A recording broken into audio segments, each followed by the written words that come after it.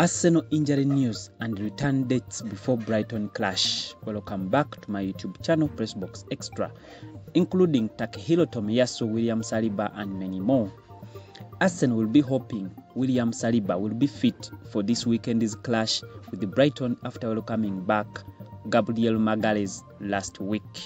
Please, if you are new and interested in sports, entertainment, boxing, Formula 1 and tennis, please do subscribe and don't even forget to hit a notification button. Pressbox Extra.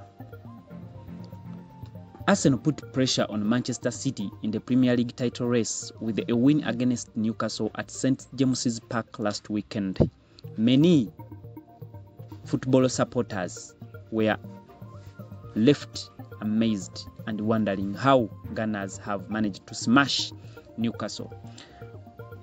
Many felt that the Gunners would drop points against Eddie Howe's side and give City breathing space at the top of the table.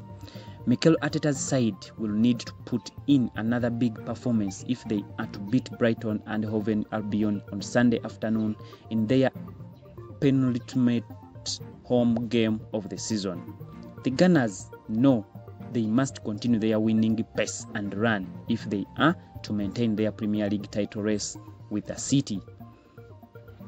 The North Londoners will be hoping fatigue will catch up with Pep Guardiola's when they travel to Goodison Park this weekend to face Everton after Tuesday night's intense Champions League semi-final at Real Madrid in Santiago Bernabeu. William Saliba remains a doubt for the clash against Brighton on Sunday after he has missed Arsenal's last 8 fixtures.